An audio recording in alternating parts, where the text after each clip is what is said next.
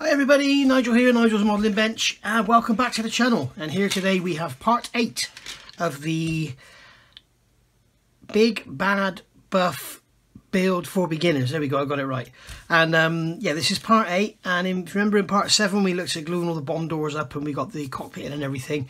And I'll be honest with you, I filmed part 7 just half an hour ago, so I'm still waiting for that glazing to dry and go hard before we can sand that down. On the cockpit to be solid, mounted in there, and basically, you know, make sure all that's in there solid, the windows are sanded down, and then we've got no fears about anything being pushed in and falling around inside, because if we try to sand those windows and one pops in, once the fuselage halves are together, you never get it back in. We could go around with the crystal clear, this product here, micro crystal clear.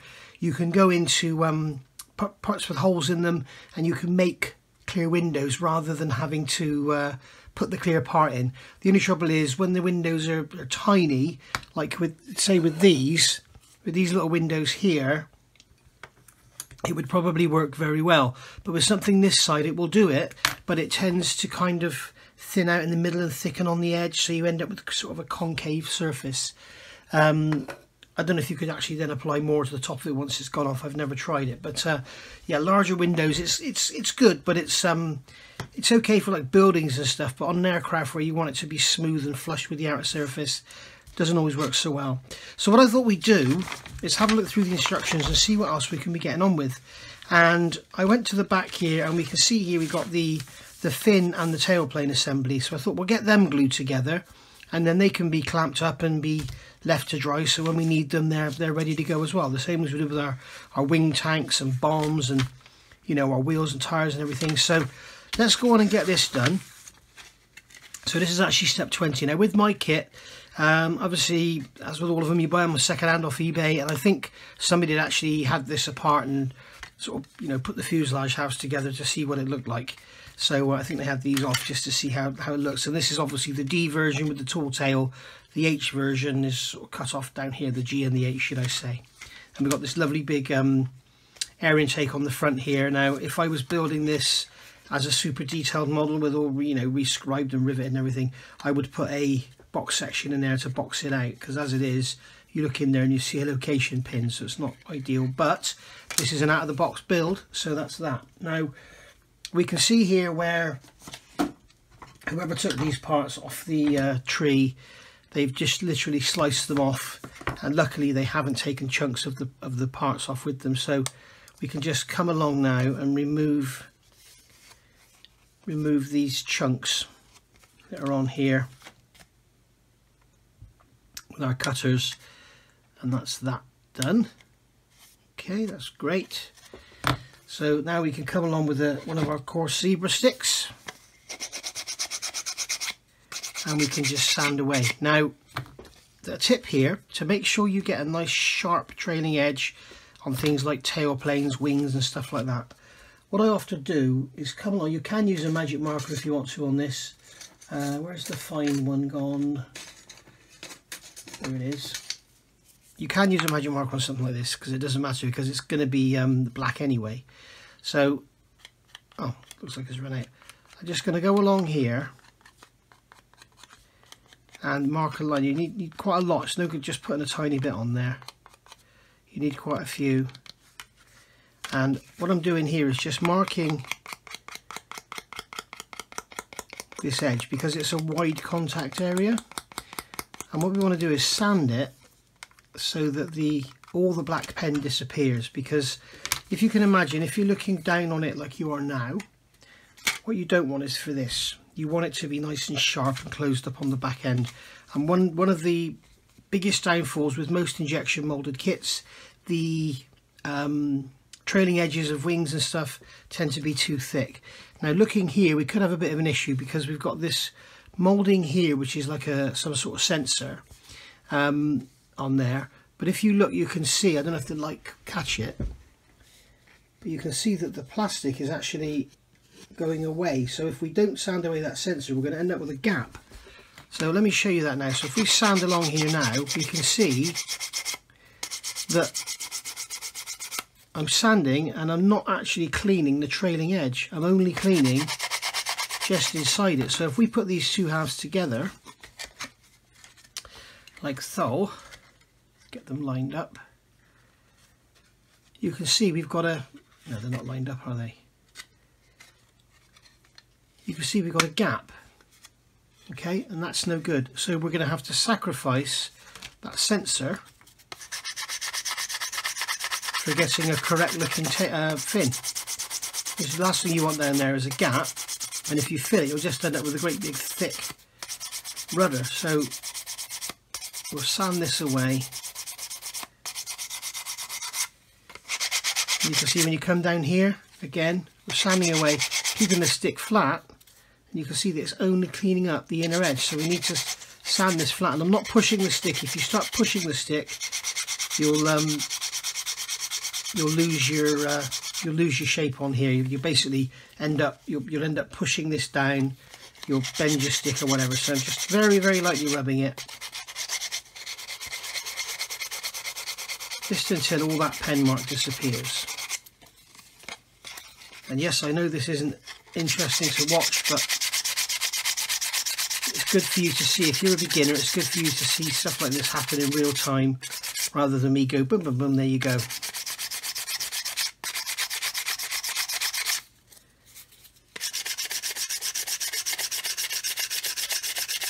You can see it's quite deep there. It's actually very deep indeed. I'm wondering if I can actually sort of try and bend it a bit and just try and pull that back, because I think it's probably distortion after it's moulded that's caused the problem. I'm just going to put some pen on there again,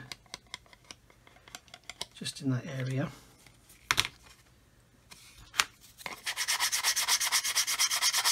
There we go. And you can see, in a look in there, we've got rid of all the pen. So basically bending it was the thing to do. Remember in part 7 I bent the instrument panel, and now I'm bending the fin. So what's going on here? It's all distorted, this model, it's all bent. So we just clean up and make sure we've got the front edge here. The leading edge, should I say. This is all about getting good solid glue joints, good seamless joints. You know, avoiding the need for filler and stuff, because you can go and pile filler on afterwards, but it's so much better to just get it right in the first place, really. So I need to tweak that in. You may not have this problem with your model if you're building along with me, because that is probably an issue with this coming out the mold too quickly or too late or whatever. And we can see we've got the same on here. This one is actually bent, so I'm going to tweak. Probably the best way to do this actually is roll it down the edge of the, I don't know if you can see that on the camera, but if I push the board up here, I'm just going to roll that down the edge of the modelling cutting mat, and that should help to push that edge over. Because I keep repeating myself, what we're after is a nice, crisp, sharp trailing edge. We don't want a great big thick blunt edge. Remember, this is 72nd scale, so it should be, you know, at this scale it should be kind of razor sharp. There's like a loose piece of plastic there, which is very strange. There we go, that's gone.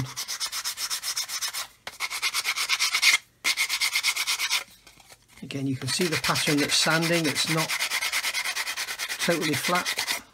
See, it's here, but it's not sanding there. It's not sanding there.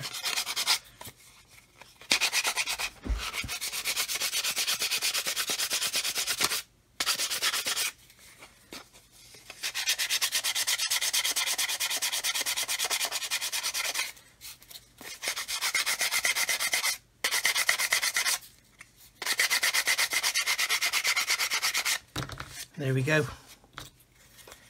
Job done. Just make sure we've got the leading edge. And then when we put these together, we should see that we get, there's some flash in there I need to take out.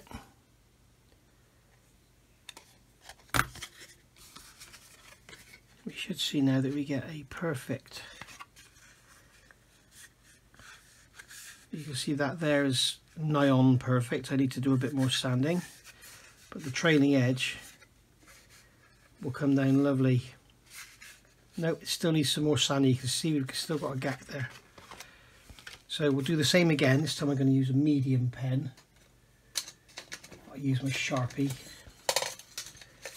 Get some proper black marks on it. Here we go.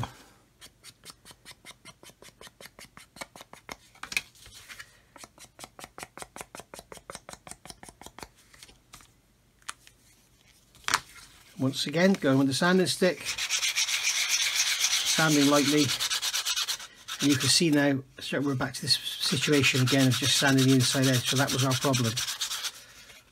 So obviously I was pushing too hard, and you can see the result.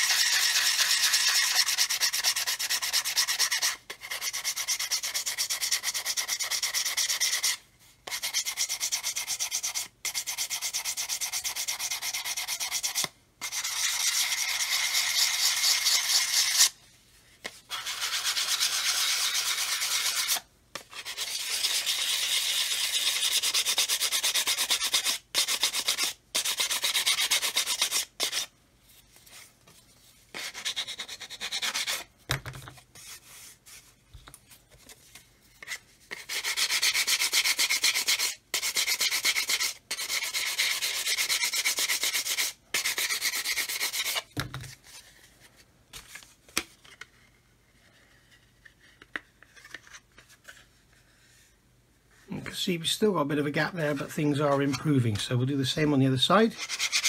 Again, lightly sanding.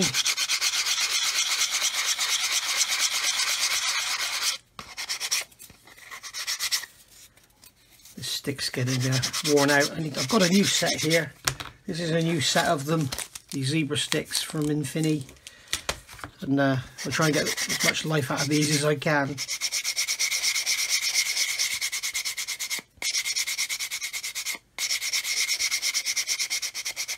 Alright, like I said, I've had a complaint about promoting premium hobbies, but I'm not so much promoting premium hobbies when I show the products, because that's where these come from. It's saving you some money because you can use the code NMB10, and that will I'll get you 10% discount off everything. But also the other reason I do it is because I get so many questions, especially for beginners. Obviously you're going to get questions from beginners. Where do you get that from? What is it? How much is it?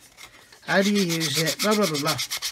So if I can just cover the where does it come from, that's less emails for me to answer. And that is why I promote premium hobbies.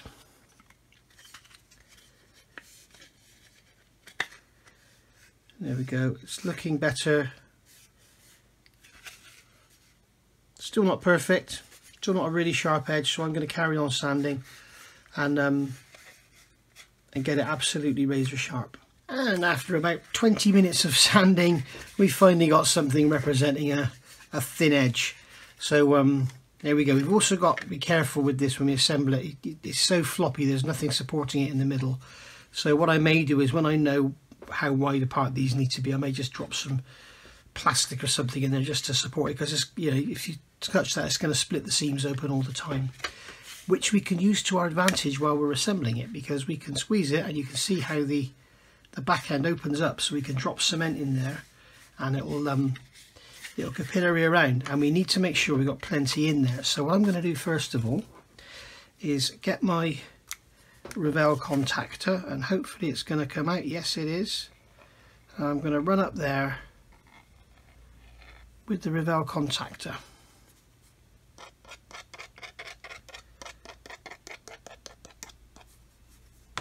and that will give us our initial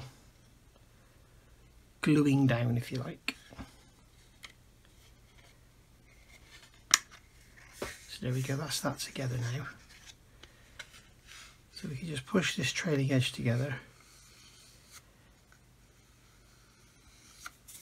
Being very careful, if any glue comes out, make sure you rub it off your fingers before you go back and touch it. And there we go. So we now know that we've got some glue holding all that together. Okay. And if you notice, I haven't glued the leading edge, I've done that on purpose. And then I'm going to come along with my extra thin, and there's a couple of ways you can do this. There's the Phil Flory method, where you hold it upside down and you dab with the brush underneath, and the capillary action will pull the glue up into the joint. And the beauty of doing it this way is that you won't risk running glue all down the side of your control surfaces. So just dabbing the glue on like that and letting it pull into the joint. The other way is to give it a squeeze, open up the joint and drop it in. Okay, give it a squeeze, drop it in. The biggest risk of that is if you miss and it runs down the side and goes under your finger. That's what you really don't want. If it does run down the side and you end up with like a stream of glue, do not touch it. Just leave it alone and it will basically pretty much disappear. Okay, and I'm going to keep doing this until I see it oozing out when I let go, because that way I know it's all wet, it's all going to be bonded.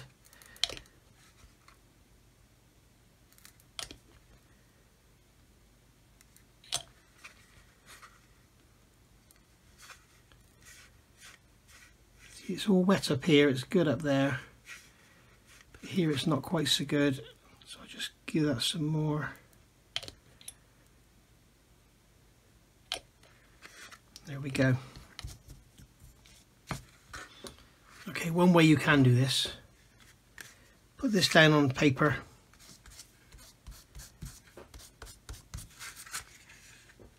and that's got it all squeezed together.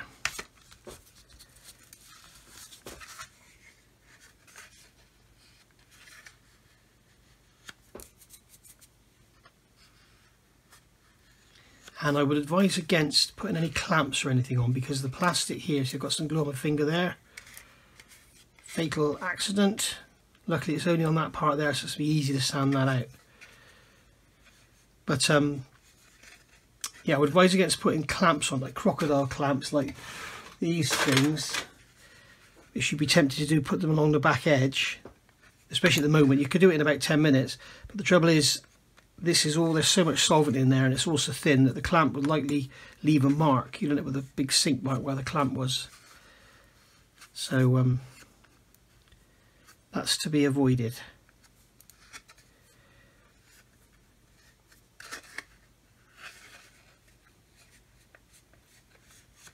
And if you want to thin that down further, we can go in with a sanding stick, something like a 400 grit, and we could just sand the trailing edge in from the outside, and that's another way of getting a nice thin edge.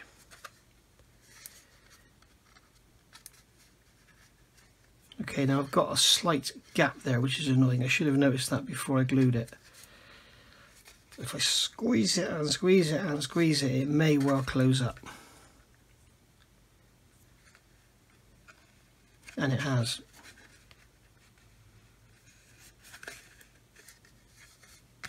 There we go, so that's that trailing edge done. Now the leading edge, I think I'll leave the leading edge until I know the trailing edge is sorted, because if I don't want to be pulling the trailing edge apart.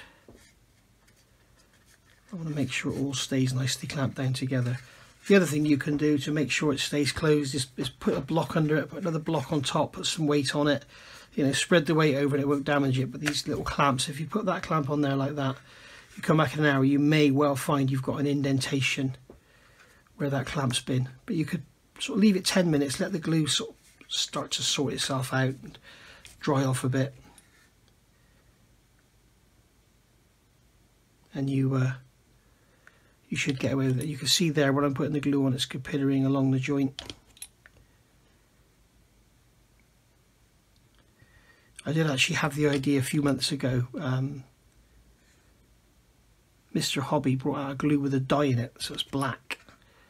So I just got some black paint and put it in my glue. A few people copied me, and it's okay, but it's not brilliant. But with stuff like this, it means you can see where you've glued and where you haven't.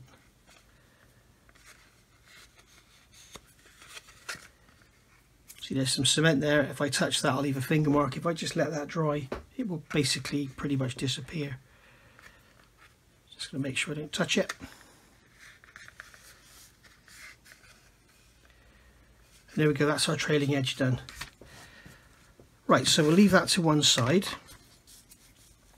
Get rid of that clamp, close our glue up.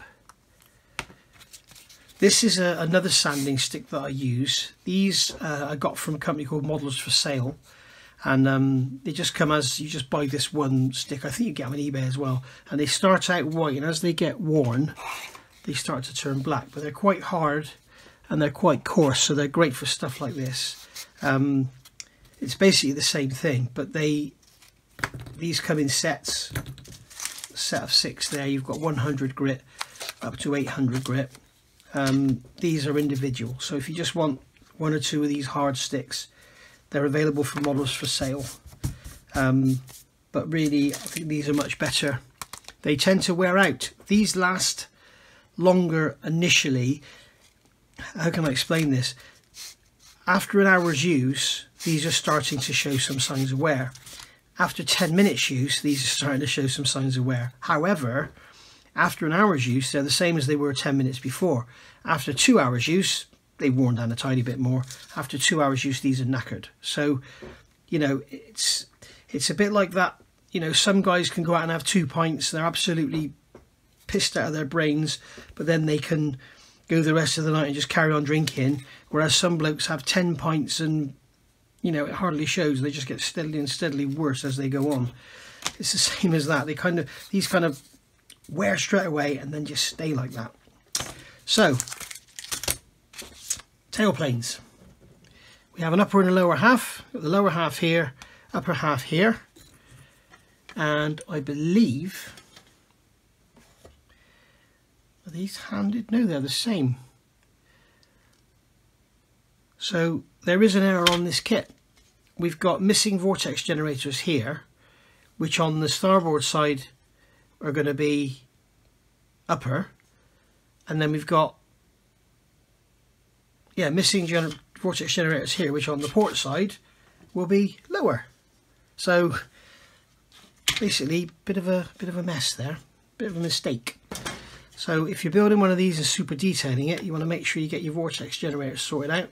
The Model Collect kit actually has no vortex generators on the underside of the tailplane, which is wrong. So I'm actually thinking about doing a resin conversion for that, because the Model Collect kit also doesn't have the these things here, these triangular mechanism parts here that allow because the whole tailplane moves just like on an F-14, so that the pilot can dial in his, you know, for his load, so he can balance the aircraft out. So we're just going to nip these sprue nibs off, not making too much fuss about it because we'll be doing seam work. And then the same again, exactly the same again, come along with our black marker, just like this, mark up the back edge, take our sanding stick. You can see on there, wow, there's really big sanding to be done here.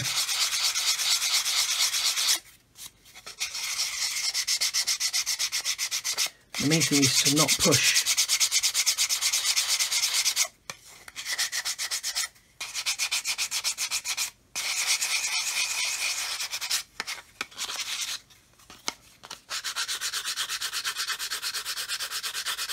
You can see here it's quite severe, the angle on there. So what you can do if you want to, just to help, is start off just by sanding that inner edge away. Okay, and then you should be able to come along and it will help you get to desired position of having the sharp trailing edge.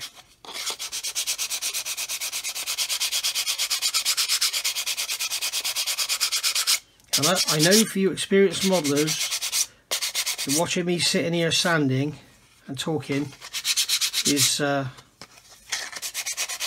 maybe not the most interesting pastime in the world, but for the beginners, believe me, there are guys out there that are watching every move I make. So remember the beginners. We were all beginners once. We were all scared of cutting parts off the sprues at one time.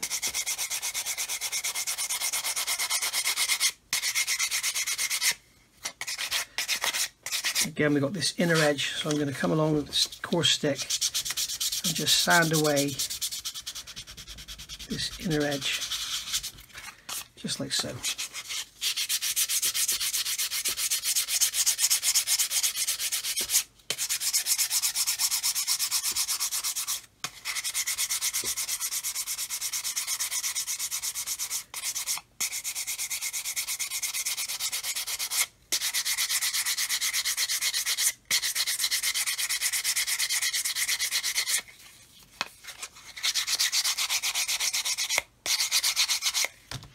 Now we should see that these go together really nicely, or not.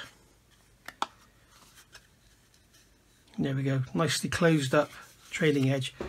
Still too thick in my opinion, needs to be thinned down. So I'm going to do some more sanding. I'm not going to put you through that. I'll do the sanding and then I'll come back. I've glued one of the tailplanes together. We've got the fin glued together as you've just seen. And now I've got the other tailplanes off. Done the same thing with the sanding. You know, putting the pen on the edge and then sanding it away and ending up with a nice thin edge. Now with these trailing edges on the tailplanes, on the elevators, I've noticed they've got a weird section to them. They sort of come, it all comes down and then it goes square. So I'll be doing some sanding on these afterwards. So I'll show you, we'll rescribe these trim tabs, make them deeper, and then we'll sand away the edges of the elevators, because it really is a big thing. If you look at model aircraft, if you see them with a great slab-sided trailing edge, they do look terrible. So we're just going to do the same as before. We're going to put some glue along here. Okay, putting plenty on there. Not being shy with it. And then just going to put these together like so. Line up the points on the front. And then put them together and the pins will line everything up. The pins do actually line up perfectly on these parts. So there we go, that's that together. Give it a squeeze, run it along, whatever. And that's that done. And then I'm going to use put the top back on this one. I'm going to use the squeeze and flow method, if that's what you want to call it. So basically squeeze together, drop the glue in. And the glue will go down into that gap.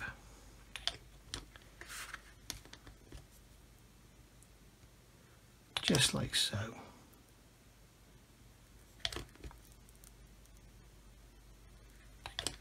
You can see it running along. Putting far too much in there, but that's exactly what we want. I don't want a dry joint because I'm going to be sanding this in a couple of days. It must be left at least 40 hours before you think about sanding it, because it will be you know, quite soft from having all the glue in it. So just going to come on my fingers, squeeze down like that,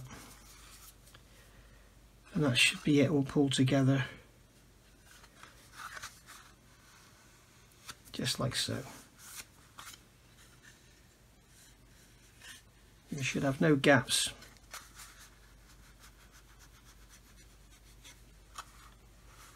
You can see on there, you can see the section I'm talking about. It kind of comes down, and this is tapering down to a point, and this just becomes the big slab.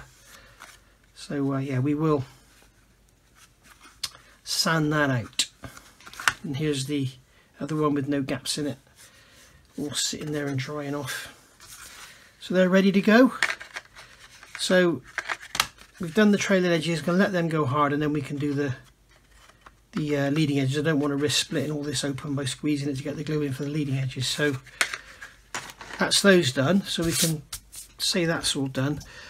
Another thing I've literally just thought of while I'm talking, something you might want to get in the practice of, especially when we're darting around in instructions like this, is crossing things off. Now, with an old classic kit like this one, I'll keep the instructions because you never know, somebody someday might want the instructions. They might have a complete kit. I might see a kit on eBay with no box, no instructions, cheap as chips. I'll buy it. I've got a box of instructions. I've got a complete kit. So I'm not going to write on them, but quite often, good idea, as you use your parts, cross them off. What some people do is circle them when they've taken them off the sprue and then cross them out when they've glued them. But as I say, I don't want to mark these instructions. I want to keep them fresh. So, in fact, I have actually written on them, haven't I? Yeah, I've written on here with pencil. So that's that bit there done. Now, there's nothing much more we can do at the moment other than pressing on with some of the seam removal. So we can put our instructions. Oh, the other thing I want to talk to you about is this. Now, you've got a massive box with this kit, and it seems crazy having a massive box lying around that's a quarter full.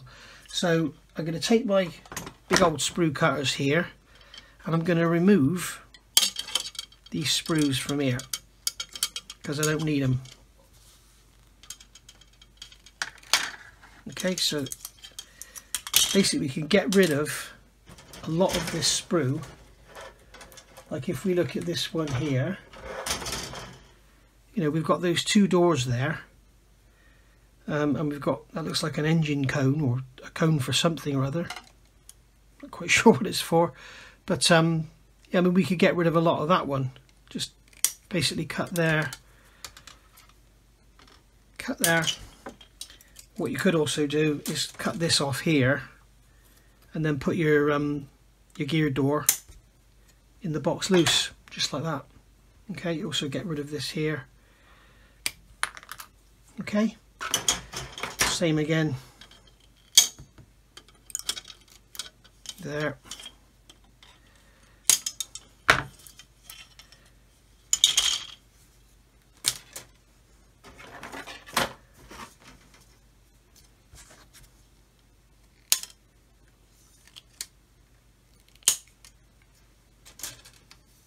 Just like that.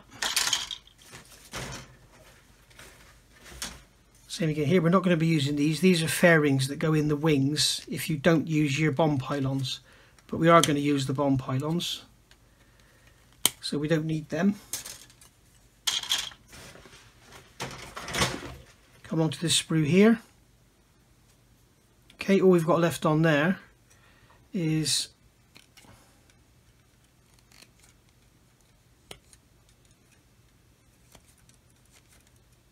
these few parts, so we can go along and cut that off of there,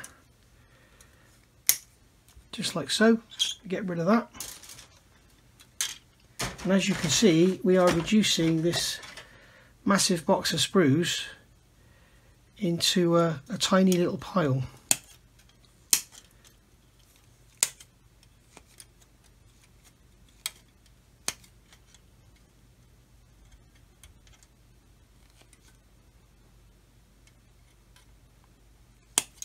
There we go.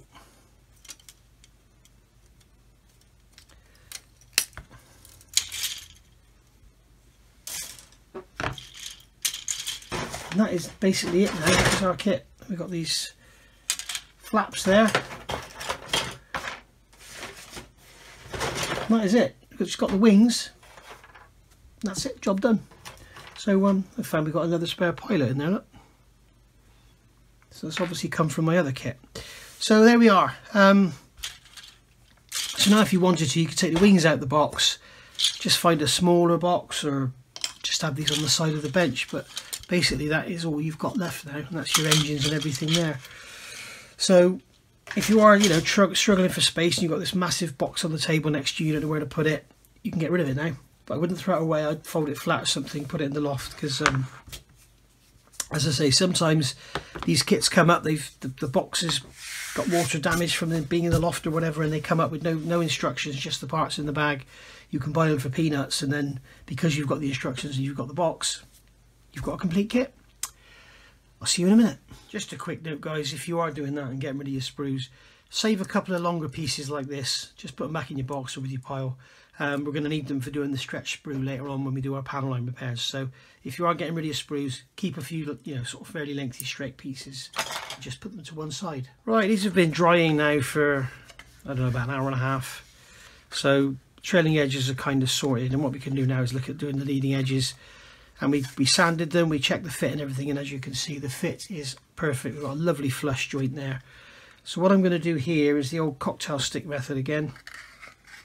Put the cocktail stick in there, and then we're going to come along, and using our fingers to close the gap, we can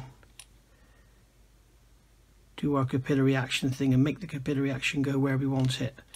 As I say, if the glue runs down the side, move fast, get your fingers out of the way, let the glue run down the side, don't touch it.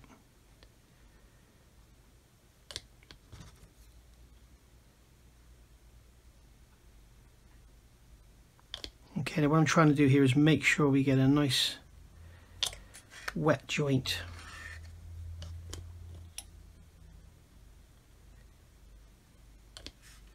The other thing you can do is squeeze the middle and it pulls the joint apart.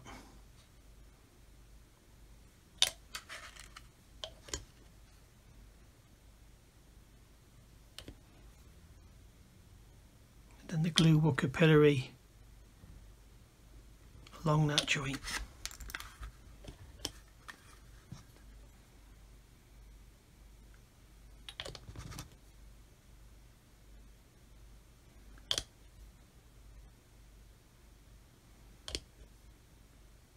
Just like so. And then just to make sure, we'll come along with the brush .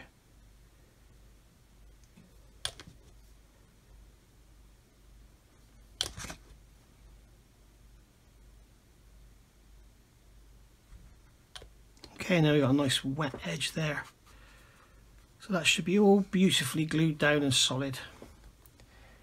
And then we'll just come along here and push some in here.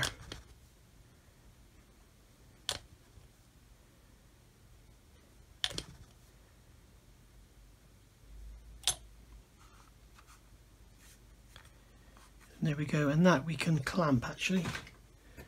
We can just put a close peg on there, but keep the close peg on the edge.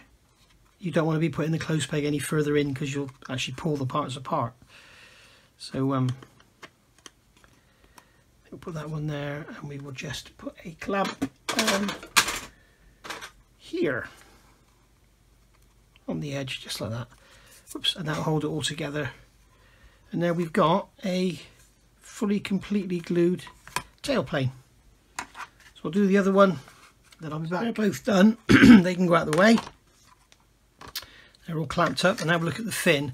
Now the fin is a bit of a different story. If you squeeze it together here, you can see it pushes it together rather than opens it up. So we'll have to do a bit of special trickery here. So I'm going to put my cocktail stick in, oops, and hold the bottom apart, like so, so that we can start to work on the top.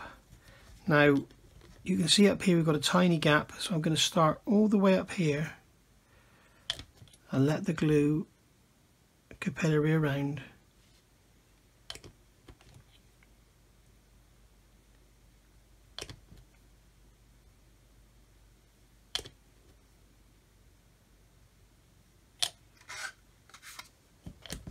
Move the peg down, or the cocktail stick down. As you can see, I'm just dropping the glue in there. It's like if you're a welder, when you gas weld or TIG weld, the molten ball on the end of the rod falls into the weld kind of thing. It's like that. It's almost like brazing it.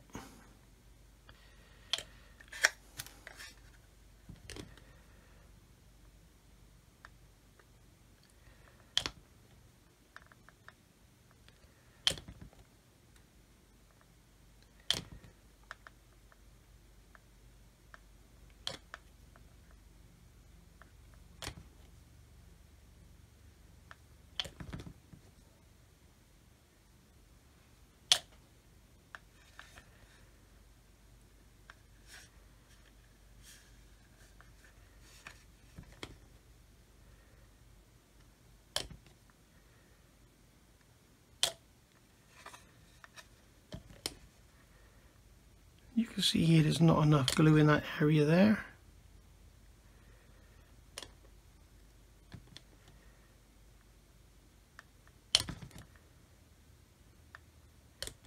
You mustn't be frightened of putting too much of this stuff on, because it's better to have a drop too much than not enough. What you're looking for is when you squeeze it together, you want to see this glue oozing out, and then you know you've got enough in there. Now this area here, it looks like that pin is just a tad too long.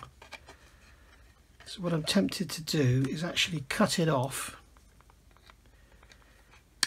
so it's not there at all, because it's just going to get in the way. There we go. So now that goes together much better. You can see it's all pulled together, and I'm just going to give that a tweak to line that vent up.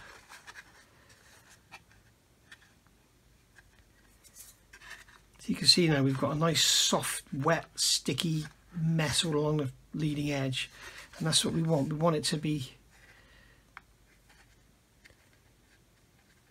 we want to make sure it's welded together. You can see the glue oozing out here.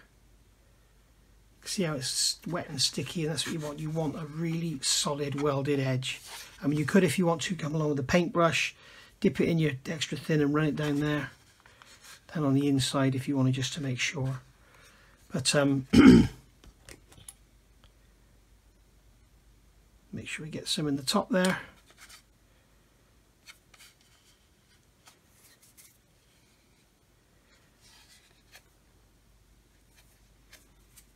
There we go. And I'm going to give that a good squeeze. There we are. So that's our fin together. Job done. So again, we need to leave this, as I say, we're going to leave it for a good 48 hours before we start to sand that trailing edge. We'll get those trailing edges sanded down nice and sharp, and believe me, they'll look so much better when they're done like that. So no clamping on this one. Obviously, if you clamp in the middle there, you're just going to cause it to break. So better not do any clamping on there. And there we go. That's our tail planes and our fin done. We've been about 2 or 3 hours now since we put this together, so I think we can safely say that these windows will be safe to rub down now. The other thing I need to do is glue these undercarriage bay roofs in, because otherwise they're going to be rattling around. Although I suppose it doesn't matter if they rattle around, does it? So what we're going to do, we are going to take some cheap masking tape. I think I might go have a go at breaking these down now, just in case they do pop out. So take some cheap masking tape and cover our panel lines, okay? Like so. The reason I'm using the cheap stuff is A, it's cheap, B, it's thick. So it's just so if we run off and touch the panel lines, it won't destroy them. If I was doing this as like a proper big professional build or something, then if as professional as I could get, then I would be rescribing it anyway. But scribing is not my strongest point, so I'm going to have to find something to sand this with, and I want something hard. I don't want to use a sponge, so I'm going to use this Infini stick, and this one is the 10mm wide one, and I'm just going to sand on here. This is 400 grit, and I'm not going to go pushing in, and I'm going to wet it with my finger. And the object of the exercise here is to get this clear part flush with the fuselage, and also hopefully get rid of that great big sink mark in the middle of it. So I'm going to clean this off now. So I've got my,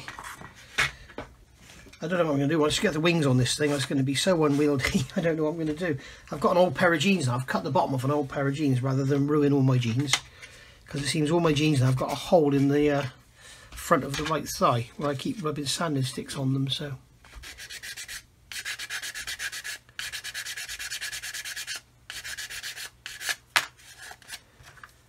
there go. So that's coming down now.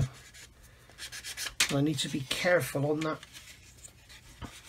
upper area that I don't take out that panel line, because although we're going to be doing some repairs on them, we don't want to be needlessly sanding them away. So that's still got a step on the top of it there.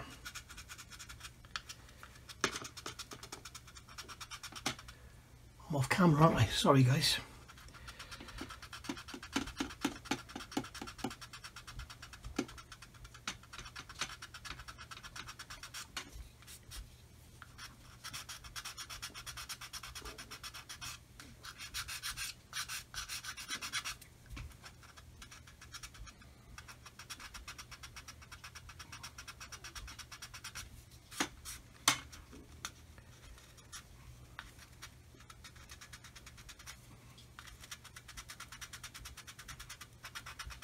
So there we go. So that's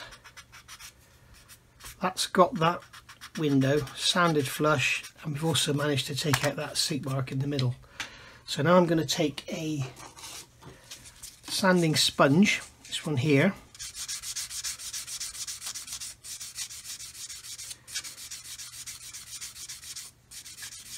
so we've obviously got a seat mark in the back as well that we can see, so great. One of the things with older kits, clear parts always let them down. In fact, some newer kits, some of the I've got 3 Airfix 1/72 scale Lancasters, and every one of them has got dodgy clear parts. There's all these spider lines in them, and I actually contacted Airfix and they said, yeah, that's part of the process. Sorry sir. Okay. Trumpeter don't get it, Kitty Hawk don't get it, Italeri don't get it, Revell don't get it, Tamiya definitely don't get it. Part of the moulding process. Funny, isn't it? Because if you look at the 124 Typhoon, Airfix had to do a recall, or not a recall, but send out a load of replacements of them, didn't they? Because they were no good. So I've done that, and now we've got this. I'm going to actually go over this sponge here. This is 2500 grit. So I'm just going to wet it and just polish like that.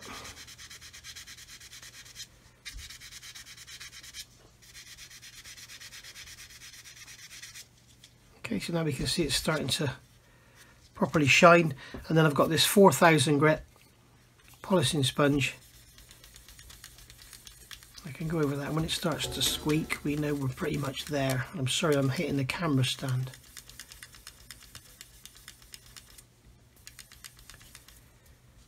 So yeah, that sink mark you can see is on the inside, so that's a shame.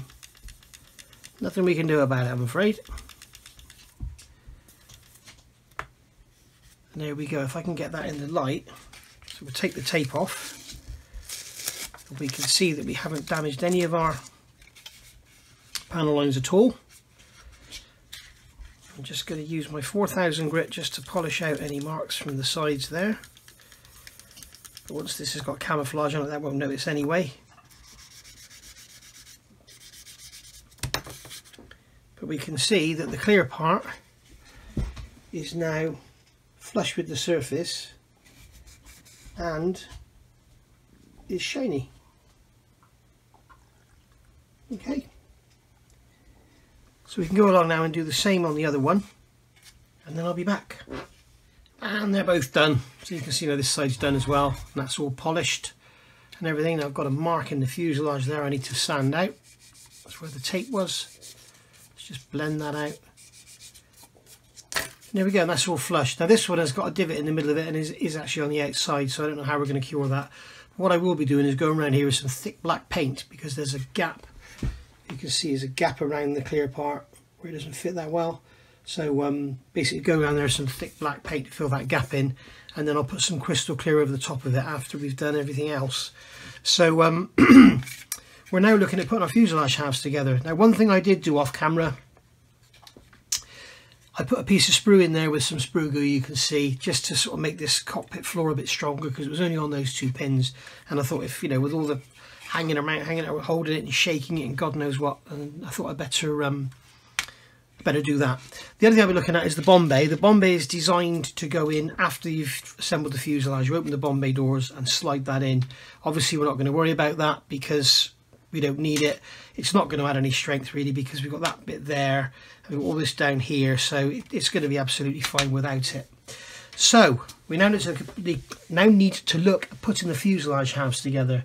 Now this is a pretty major task. Now I've got the box here to the left of me and it's all closed up. So let's just get the lid off the box so I can show you the instructions. So if you don't have this particular kit, you can follow along with what I read out. Just my luck, the instructions at the bottom of the box. I don't know how that's happened, but basically, okay, we've done all of this all the way along here. We've done all of that, and we made up the rear gun and we put the windows in and everything. So now step 10 is just words, and what it basically says is cement fuselage halves together. Follow this procedure to prevent the cement from drying before the halves can be put together. When cementing, use pieces of tape to hold a cemented seam together. Right, what they're talking about here is tube cement. In the days when this was made, all these like Tamiya extra thins and all these fancy glues you've got now weren't available. All you had was tube cement. Now you'd put that on and it would dry fairly quickly. So because this is such a large area, they're sort of giving you an idea of how to do it. I've just noticed something else we're going to do as well. I'm going to put the crew access door in here before we close the fuselage up. And then they're saying use pieces of tape to hold a cemented seam together.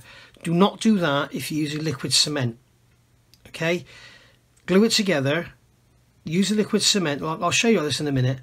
Hold it together, let the glue go gungy, if you like, go sticky, then you can tape it. Same with putting a rubber band on it. If you put a rubber band on and then you let the tape run down the joint, the glue run down the joint, the glue will come out and run around the rubber band and it will ruin the surface of your model and the rubber band will snap and blah blah blah blah. So what they're saying is apply cement along the top edge of the right fuselage from nose to tail, working quickly. Attach left fuselage half, slightly open bottom seam, apply cement from nose to large doors, finally cement edge from large doors to the tail. Okay, so we can kind of follow that. We're basically going to do the top first because we want the top to be the best. We want the top to be lined up, all matched up, not too much sanding, and if we can, no filling. So we're basically going to kind of follow what they're saying, but also ignore it. Now the other thing I want to do is get this access door, wherever it may be. Where Teza? Where is the access door? The crew access hatch that goes underneath the front of the fuselage. There it is. Okay, so number 39. Oh, and there it is. I can see it's right on the top of the box, luckily. And I want to glue this in first because I want to make sure that this is going to fit in there all nice and flush and not be you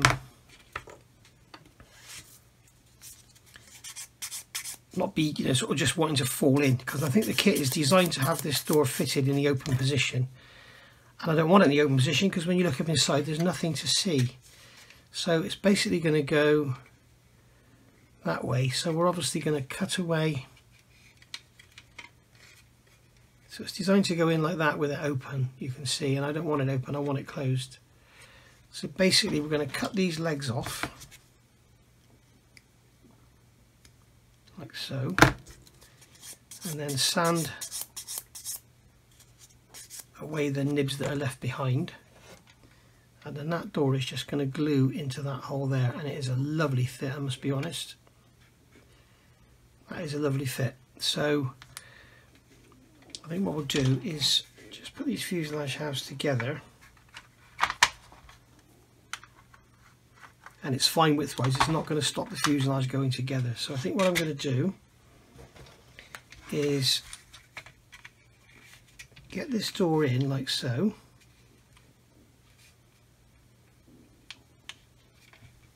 get my Tamiya extra thin over here, put some in that in there and let that capillary around. There's plenty gone in there. Okay, close the glue up, and then if anything I want the door to be, well, I want to try and get it flush if I can, so it doesn't need any work. Now, I did mention about this crew hatch being off on one side. So I want to say a big thank you to Paul Murphy. Sent me an email and sent me some pictures and explained what it's all about. Basically, on the A, B, C, D, E and F models, they used the navigator's escape hatch as the entrance hatch, and there are pictures he sent me, and there's some pictures on Google as well, where you can look up inside and you can actually see the bottom of the navigator's chair, or seat should I say. So that's what they used, and then later on they moved it back here on the G and H models. There's actually quite a lot of differences with the G and H and their earlier counterparts, but basic fuselage shapes and everything are the same. I've seen people say the Italeri kit back here is very, very skinny. If you look back in my videos, I've done a video on showing you how to modify it and make it wider so it's the right size. But basically the Italeri kit is very skinny back here, and it's too skinny. And somebody said that that's what they did on the later B-52s, because there wasn't a man back there, so it didn't need to be as wide. Yeah. So basically that's not correct. The actual fuselage shape should be the same all the way back. It just looks skinnier because it's much longer. So there we go, that's that in there. So that door's fine. Now what I'm tempted to do now is get another piece of my scrap plastic card and just bridge it across there, just to give it a bit of backing, because I don't want to go and push that door in. So let me go and find a piece of plastic and then I'll be back. Okay, this is just a piece of scrap plastic that was in my box. I think it's just over 1 millimeter thick, but never mind. Or it's about 1 millimeter thick, I mean, it's not half a millimeter.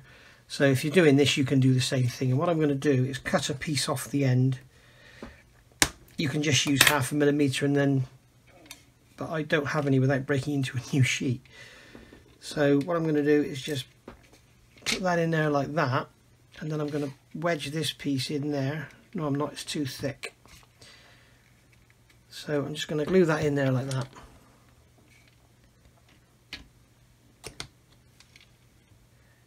Some glue on there, and this should just basically help to give that door a bit of support, because I don't want to go pushing it in when I start sanding and stuff. Okay, so there we are.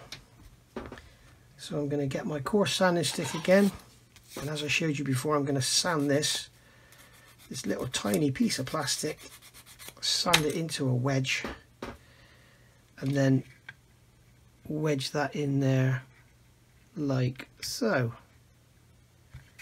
There we go.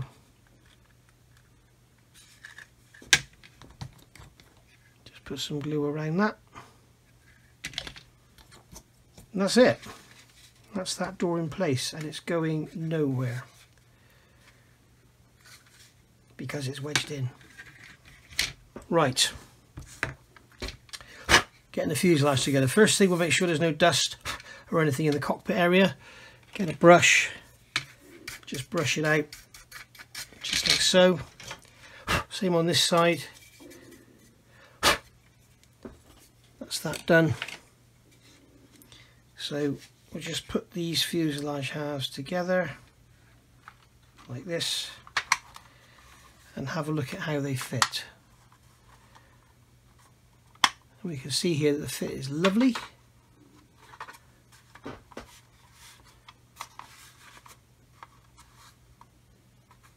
Okay, pull the nose together there, that's going to be fine. Pull that together, that's going to be fine. All of the back end's going to go together beautifully. Okay, so what I'm going to do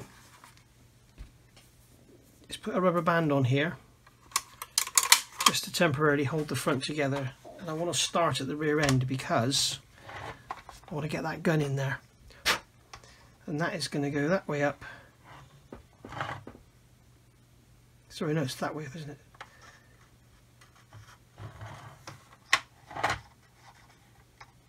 And there we go, that's that gun. Is it that way up? Yes, it is. So put that in there, make sure the gun's all moving around. Don't worry about the dust on your fingers, you're going to get loads of sanding dust everywhere anyway when you come to sand all these seams out. So we're going to concentrate on the top, and we're going to be careful not to break our undercarriage legs off. So what I want to do is I'm just going to start back here.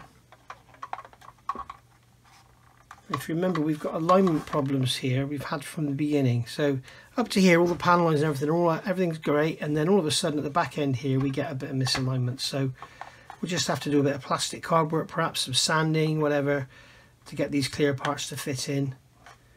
But basically, that's all looking good. So I'm going to take my extra thin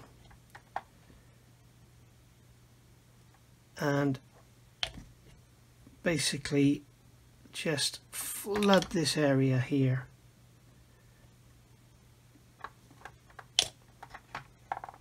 Because I want it to all glue together real nicely.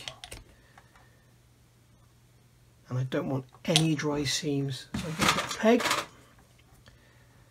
clamp that together, just check we've got everything level. The thing is, if we want to get the fuselage right on the top,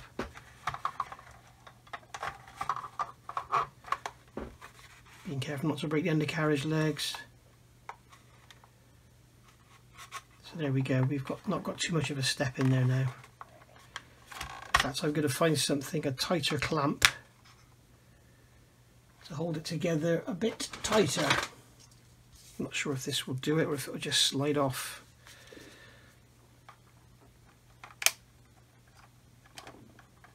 Yeah, it's just going to slide off.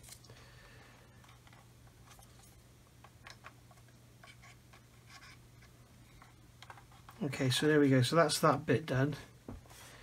Now what I want to do now is get my cocktail stick, wherever it may be, I have to get a fresh one, and shove it in the fuselage.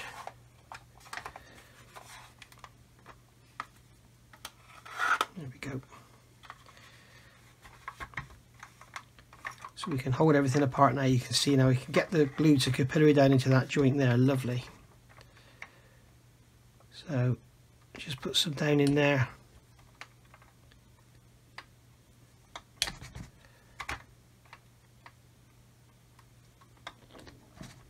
And like I say, plenty of glue, don't be scared of it. Give that a squeeze, and we want to see it oozing out all the way along. If you see any areas where it's not oozing, like here, we just keep going. I mean, to be honest, this area where I'm working now isn't absolutely critical because it's underneath the fin. But we may as well get it as good as we can. I can move my toothpick forward, hold it here, get some glue into that boss part there.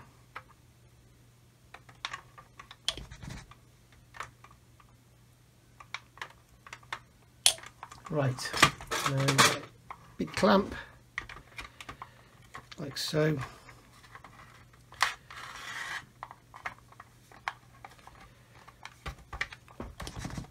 We just work our way along.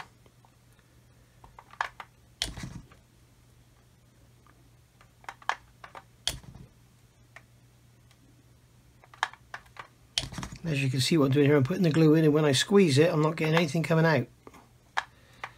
And we're getting something now, so I'm just going to keep going until I get the glue oozing out. There we go, you see it coming up now? Here.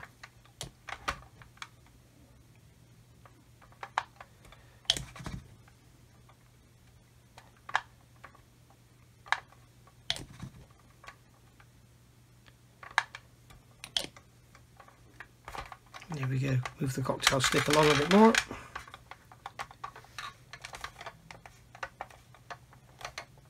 You can see that oozing out there, but it's still a bit wet to be putting any tape or anything on there.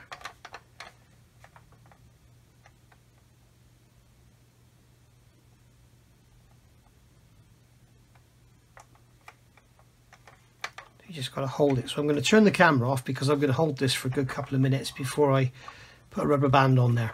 Right, so we've got rubber bands on now. You can see I've got two, and the reason is I'm going to roll one down here when we get the glue down to here. So I'm going to go in from the front with more rubber bands. So I'm using rubber bands rather than tape because it keeps the pressure even around the complete fuselage, so you're getting the whole thing clamped together. If you use tape, you're just sort of pulling two halves together. And basically what we're doing now is, like when we did the drop tanks or the wing tanks, we're basically aiming to get this step-free area. So we're just pushing one side up and down so that the step is the same both ways. So basically, if I slide my nail across there, I feel a small step. If I slide it across there, I feel a small step. What you're looking for is getting the fuselage halves like this, not like that, because that gives you loads more seam work to do.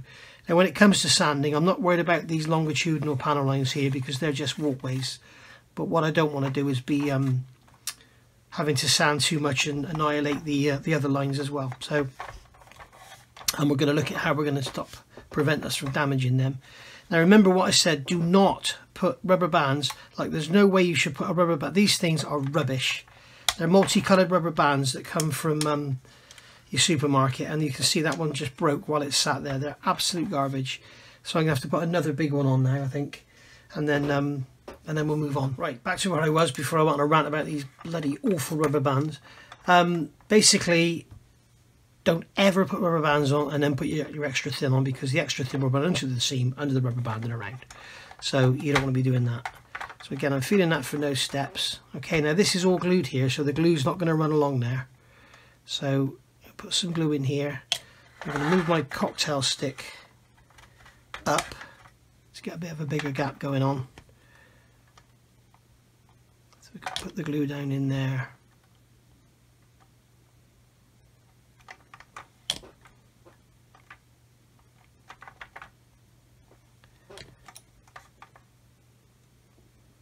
I can see it's not going into the joint there, so I know that up to here is absolutely fine. So here we can put the glue in.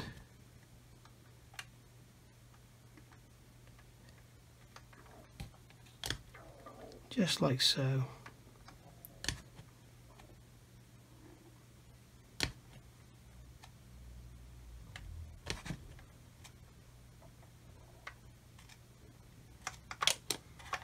Slide that along.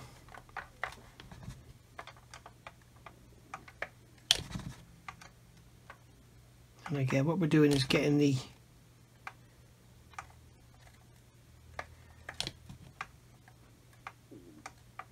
all our glue, plenty of it, into the joints.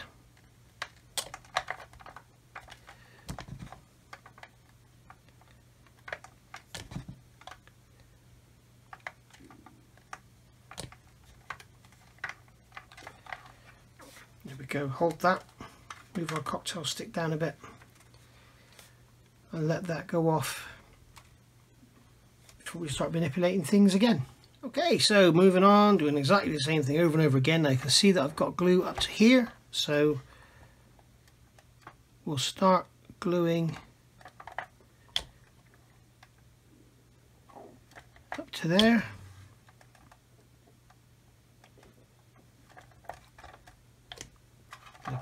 Pull my cocktail stick down a bit because I want, in fact I'm going to stick a rule in here and then I can twist it and manipulate. I want to make sure I'm getting capillary action down here because it looks like I could have a dry spot.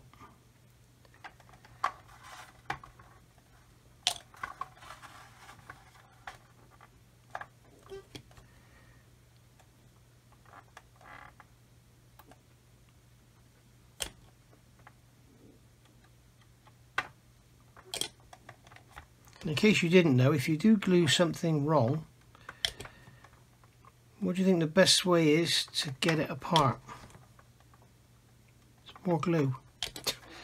If you pick up a model that somebody else has started and they've glued the tailplanes on upside down or something, the best way to get them off is to put this liquid cement around the joint, leave it for 10 minutes, let it do its work, put some more on there, and then you can you'll be able to get the parts apart.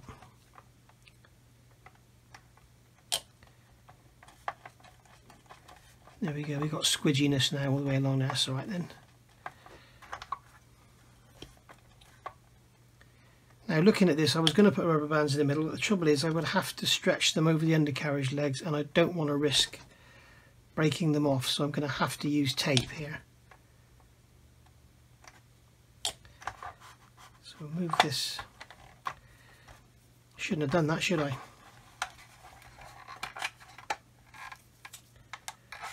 Move our rule down.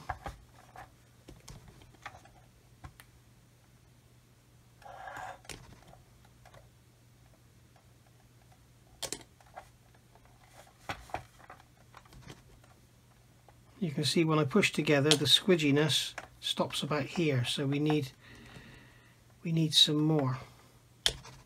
And when I say squidginess, I mean the glue oozing up out of the joint.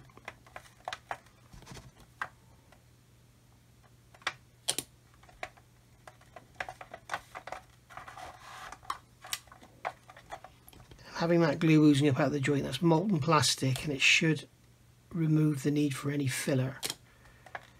The downside to doing this and getting it all dripping wet is there's a lot of solvent in there, so we may get a sink line.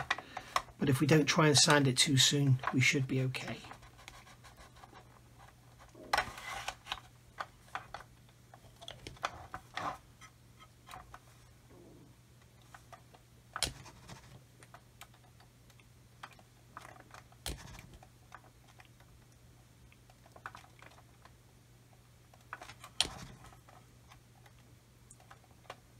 There we go.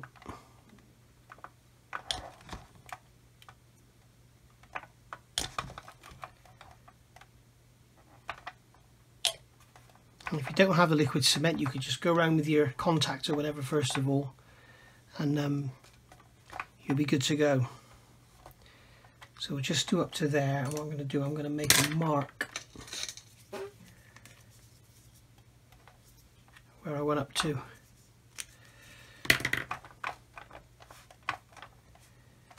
Just let that gel, and then we'll be using my fingernail to feel. You can see I've got no step going that way. This way, got steps. So I'm just going to squeeze things about.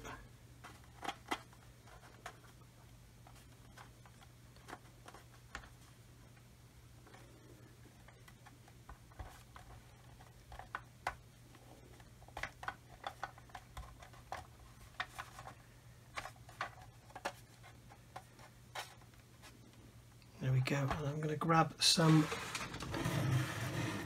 masking tape, and I think I'll use my Tamiya 18mm.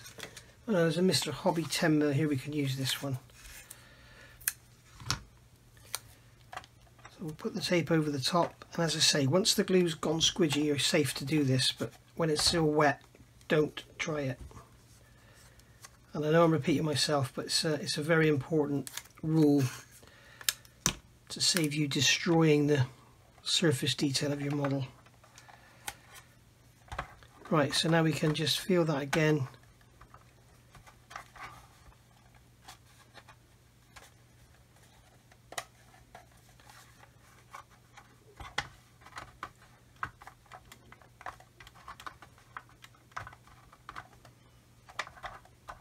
Okay, we'll leave that for a little while to go off, I think, and then we'll come back and do a bit more once this is sort of set itself off a bit.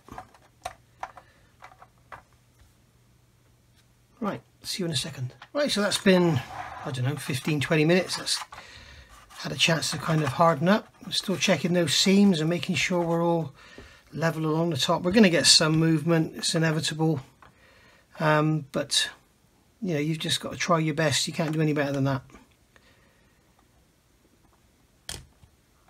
So get this glue in here and get it to go in into the gap. Give it a squeeze, same old thing, just repeating myself over and over again. But you know, guys, remember this is for beginners, and you know, beginners will find stuff like this quite intimidating, even though us more experienced modelers don't. And I know there's a million different ways to skin a cat, but I don't want to skin a cat.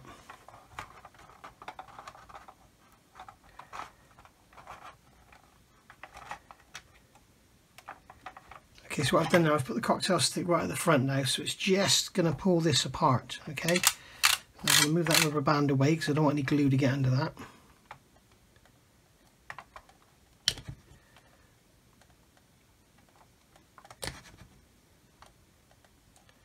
This is one of the problems with the Tamiya brush. It's so small it doesn't hardly pick up any glue. So when you're doing big joints like this, you're forever putting the brush into the glue.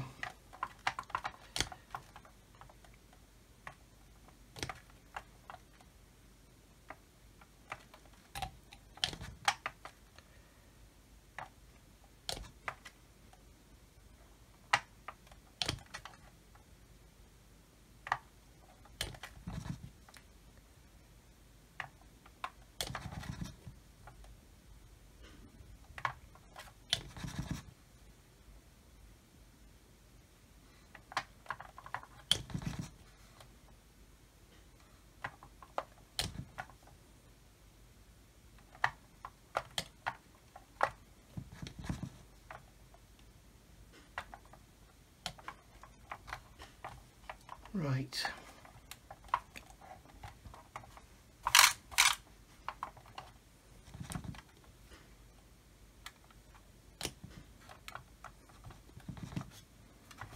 So I'll get rid of that rubber band because I don't want to risk having the glue capillary under it, and we'll go right along to the front now.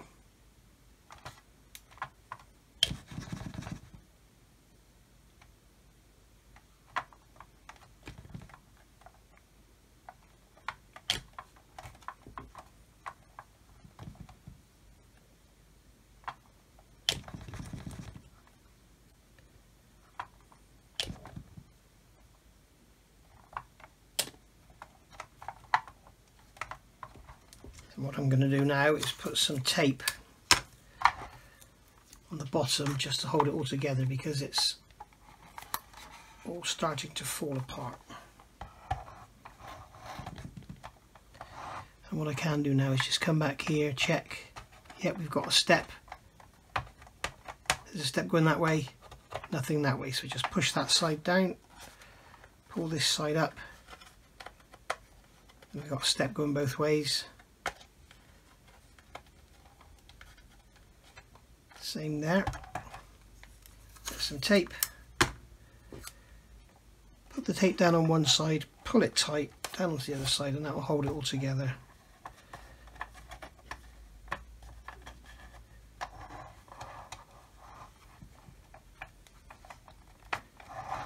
Okay, now we can carry on putting the glue up here. Let's get our cocktail stick back in the front again.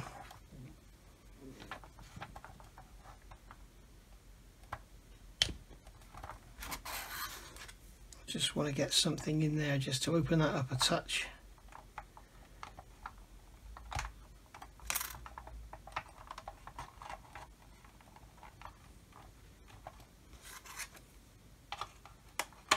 Here we go. Let's just open that up a touch so I can get some glue down in there.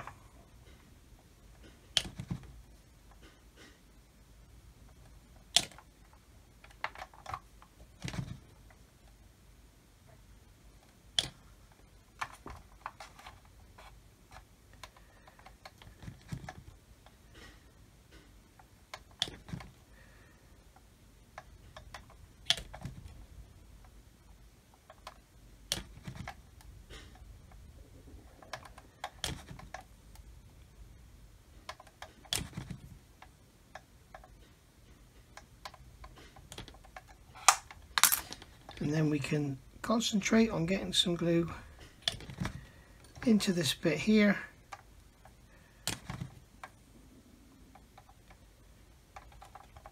Give that a squeeze, make sure we got squidginess coming out all the way.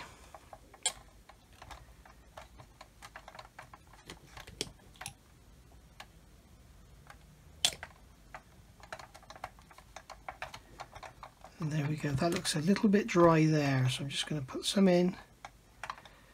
Hopefully it'll work its way in. As I say, you'll see a dry joint because when you sand it, if you sand it, it will become a white line, and if you see white lines when you're sanding, then you've got a problem. Just going to feel that we've got a step there, so I'm going to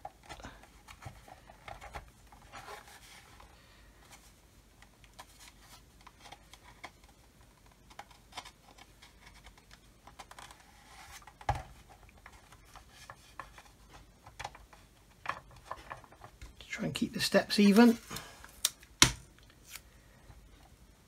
Piece of tape on that side, pull it over there.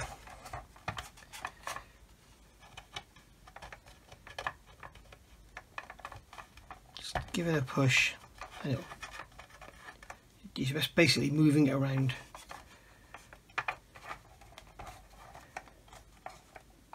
Okay, so that glue's all quite squidgy now, so we can take a rubber band, this one here, so we can go around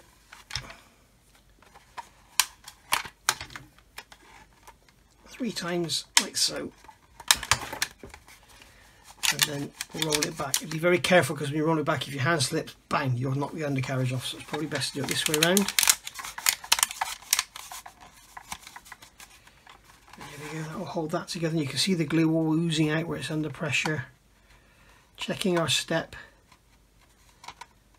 We've got a step that way, nothing that way, so we push this side down. I've got an equal step both ways, same up here. I'm just going to come along and glue this nose together.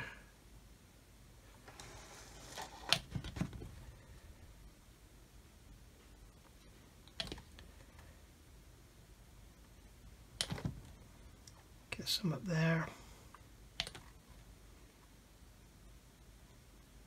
You can see how well that instrument panel's fitted now, if you remember the problems we had with that in the last episode. So I can hold that together.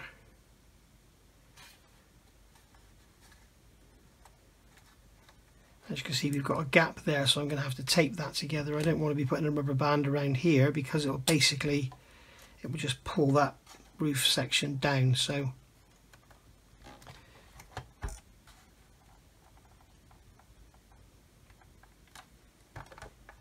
and these areas here, they should be glazing, and the kit gives you decals. What we'll do is we'll probably paint them gloss, we'll probably mask them off and paint them gloss black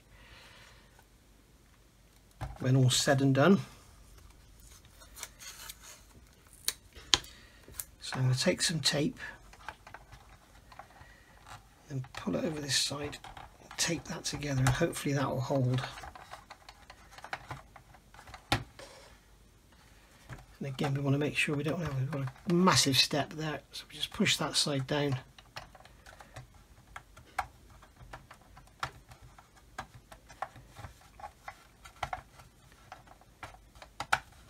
And it all feels pretty even now, so we'll get another rubber band. This is another big one.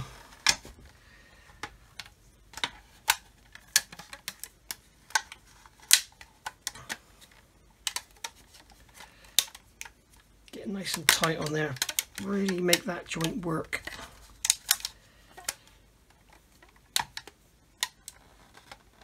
There we go.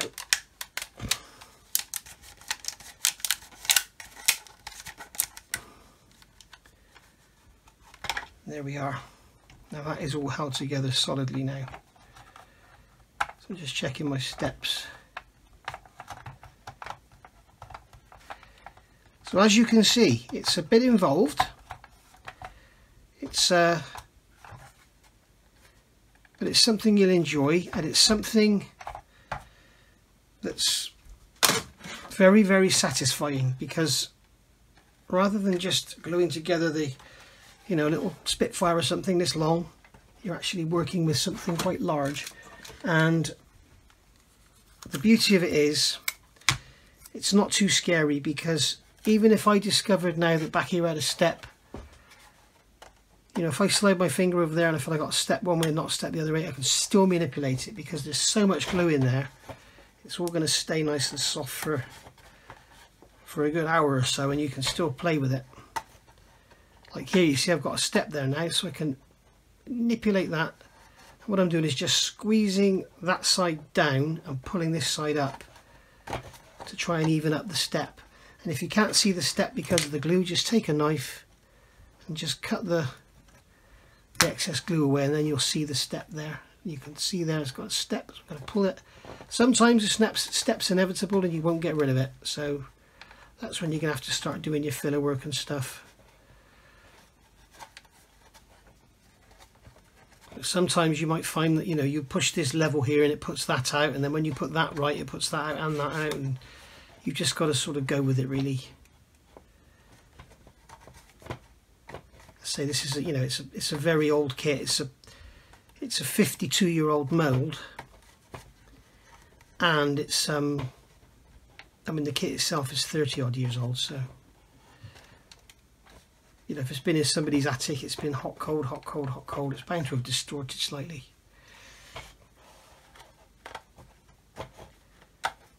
So there we are. I'm going to leave it at that because I'm just fighting now, because now I'm going to get that right, it goes out here. So there we are. So we can leave that like that, let that go off, and then we can start working on the bottom. And obviously the bottom isn't as important as the top, because we can play with that to our heart's content.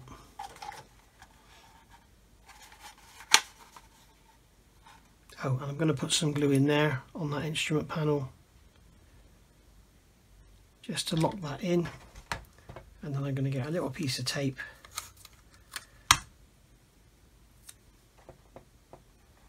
on the top of there, stick that down and just give it a little, maybe it'll help to hold it, I don't know. And there we go. Right, so here we go. I don't know, 12, 14 hours later, so this seam's good and hard now, and we can see that we've got the glue oozed out there, and we've got that hard plastic there, but we're going to leave it for another day or so before we start sanding, because the thing is with this, what you've basically done, you've put all that glue in there. The glue is basically a solvent that melts the plastic and welds them together, as I've told you before. So obviously now we've got a seam there which is hardening over time, and it kind of dries from the inside out. So if we start sanding, getting this seam perfect now, what we'll find is when we come back in, say, 2 days time, you'll find you'll have a sink mark. So it's best to leave this as long as you can, which is why we did, you know, if you remember, we built up these wing tanks and everything. I told you that's why. And these will be absolutely rock solid now. They're, you know, sort of a week ago they were done. So, you know, it's okay to work on them, and those seams will remain stable. And it's the same with your fillers and everything. If you start using chemical fillers, not the water-based stuff, but your chemical fillers, you put them in, you know, you're keen to get on. So as soon as they start to go off, you start to sand them, and then straight away you start to find them starting to sink. So it's best to be patient and leave it as long as you can. So we will actually finish gluing this fuselage together, but then, not now, but in the next video, we'll start moving on to the wings and the engines and stuff before we start moving on these seams.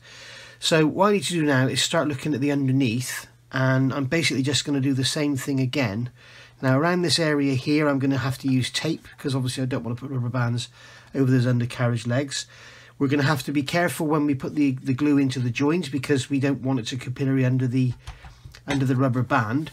So what I will do there is roll this rubber band, you know, all the way up here, glue this area, and then roll the rubber band down there to hold it, and then basically work like that. And if we roll this one up so it's in the undercarriage bay like that, then we know it can't get under there. So that's what we're going to do. So what I might do here is just shut up and speed the video up, so you can basically see what I'm doing, but not have to sit through hours of just watching me put glue into seams. So I'm going to get rid of this tape here. So get rid of that, and then what we can do is just work on the seam. Now I want to get this rubber band out of the way, and this is all held together quite nicely. So what I might do is just take this off actually. And sometimes the safest way to get these off is to just cut them. But the beauty of the B52 is it kind of tapers off at either end. So I'm not running too much risk of damaging anything, to be honest. But I do want to be careful here. So what I'll do is I'll put my thumb there, and then roll the, see, it rolls onto my thumb rather than have it go down in there and break anything. So so there we go. Now you can see this is all held together. You know, even though it's not glued, you can see I can get a gap in there, but it's all sort of held together. So what we'll do, as I say, I'll speed the video up now and you can just watch me work my way along.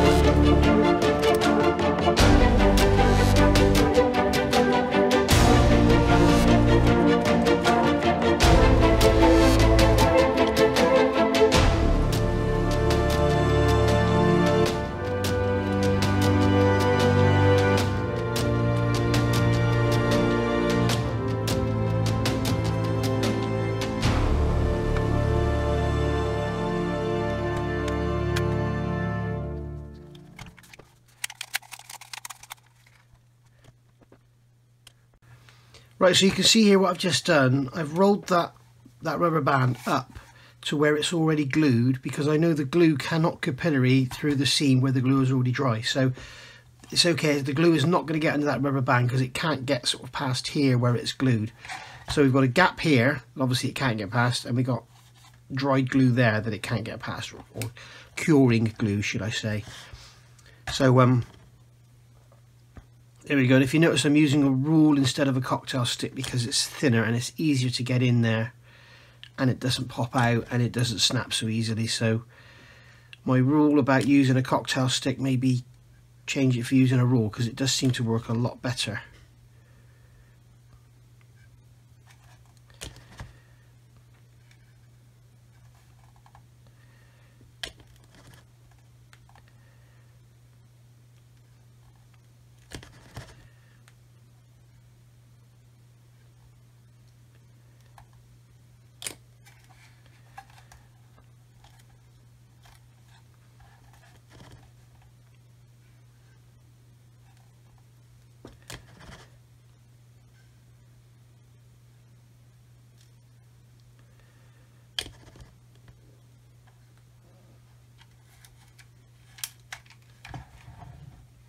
You really need to be careful now. Roll that rubber band, it's gone down behind that gunner's head. So the safest way to avoid any damage is to just come along and cut it. Just cut through that rubber band. Wow. These things normally snap for a pastime. There we go. Rather than try and roll it out, pull it out, whatever, you just damage stuff. So it's easier just to cut it off. if you do get it stuck somewhere. Okay, so this, I've already glued this area here.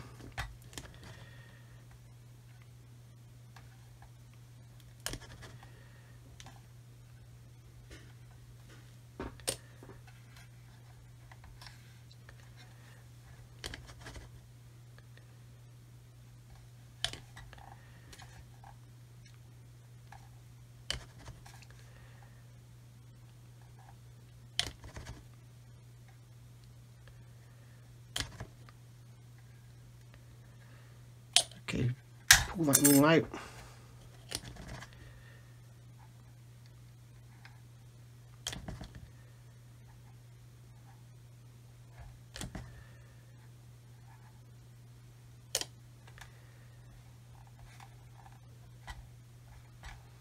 And there we go.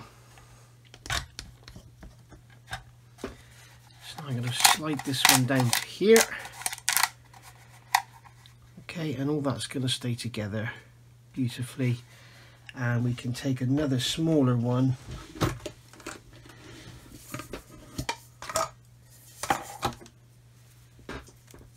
of those small ones and just put that around there like that, just to help.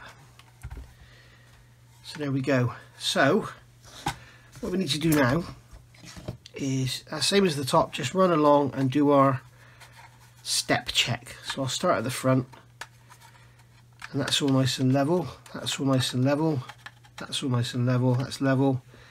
Take that peg off of there. You see now that's neat, that needs to go down.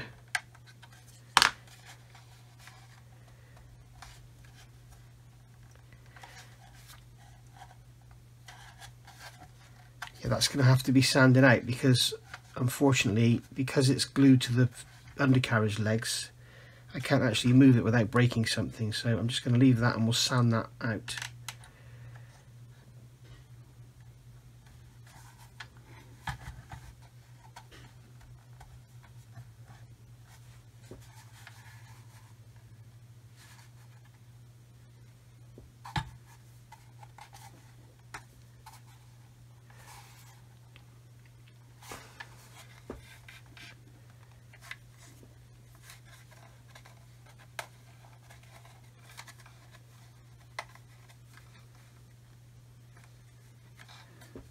There we go. So that's it, guys. That is the V-52 fuselage all glued together. I haven't glued along here yet because there's a bit of a step, and I'm going to deal with that in a different way. So I think we'll call that a day for part 8. I'm going to put some more glue in here because we've got a bit of a mismatch, and if I put some more glue in there, it'll help to just soften it up and allow me to move it. You can also see we've got a mismatch in that hatch there. So yeah, I think this area is going to take quite a lot of sanding, because this back end is quite problematic. It's almost like sort of from here back, it's like a different mould. It's really weird. And as I said, I've got 3 of these. In fact, I've got 4 of them. 4 of these kits, and they're all the same. So one of them is an actual 1968 model in the original boxing, so I haven't checked that one, I haven't had it out of the box, but I'll bet it's the same. But it's interesting, the original early boxing also had the side window here that the original D's had, and then for some reason it got covered up. You can see it on some that's plated over. No one seems to know what the actual date was when that happened, but on some of the early Ds they've got a hole there plated up, and some of them don't have a plate there at all. But Monogram changed the tooling in there at some point to get rid of it. So there we go. So if somebody's selling you an original Monogram kit in the original boxing, you know, with this the motor and everything, if it doesn't have a hole there, what they've done, they've put some modern parts in an old box. So be careful of that if you're a collector, although I don't think they're worth very much. But I don't think I'll build mine, because it's just so lovely to have. Anyway, there we go. So I think we'll call that a day for part 8. I'm not sure how long it's been, probably about an hour, which I'm trying to keep them all to. So we've got that all done now. Everything's glued together, no big gaps anywhere. So I'm happy with how that's gone. In fact, I am going to just put some cement. It looks like we may have a bit of a non-glued area there. We shall see. Anyway, so I'll see you all soon, guys, for part 9. And happy modelling, and hope you're enjoying this. Bye for now.